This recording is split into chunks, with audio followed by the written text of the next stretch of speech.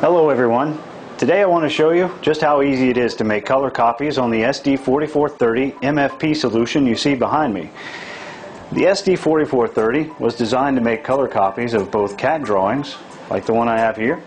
This one has a little bit of fine lines on one side and a color rendering on the other. Should be tricky. It's also great for making copies of color maps and documents such as this. So, to begin with, I'll take my first document, feed it into the scanner, face up, and in the center. Easy. Now in the software I have running on a touchscreen environment, I don't need a keyboard or mouse to operate, as everything is 100% touchscreen compatible. I can use just my finger. So I make just one or two adjustments here. This is for the document type. I will choose Color CAD out of my list of preset document types. I will then go to the number of copies and set that to just one for this time.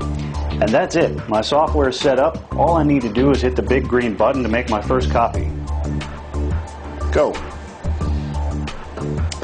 The document will be auto-sized by the scanner, so it will do a quick check of the width and then proceed with the copy, scanning directly to the print queue. And as I mentioned, the solution is also great for making copies of color maps as well. So here I have a USGS quad map, a very basic map with some elevation lines, some streets, a map of a city. So I'm going to use this as my next copy. We'll remove my color CAD document, put that to the side, and feed my map in the exact same manner. Center feed, face up. I make just a few other adjustments on the software. Instead of a color CAD, now I have the USGS preset that I've predefined.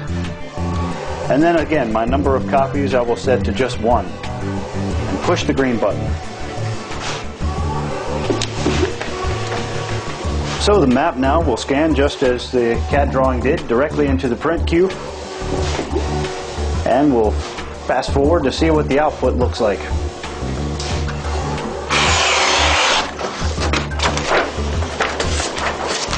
Copy number one. A good reproduction with sharp, fine lines, accurately captured and copied, as well as good color shading on the rendering over there. A good copy.